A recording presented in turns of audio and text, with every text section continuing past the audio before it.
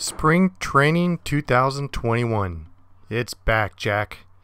The sights, the smells, the sounds, familiar faces, different ballparks but same teams, new faces that are trying to make the team, and absolutely amazing weather.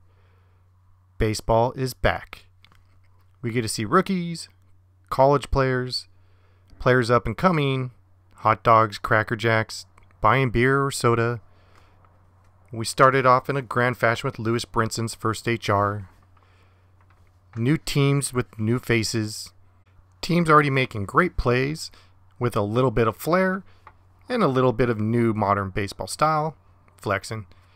Hall of Famers that are coaches helping out the young players.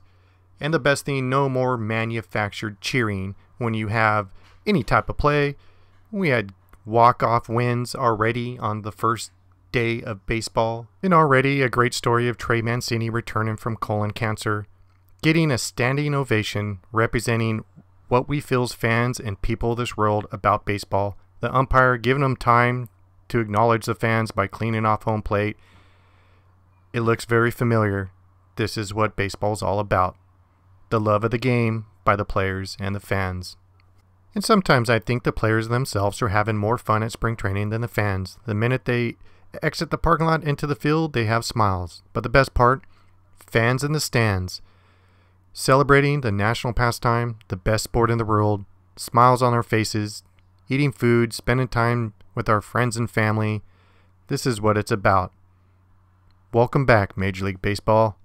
We missed you very much. It's time to return to our normal lives, where fans still have a hard time catching home runs.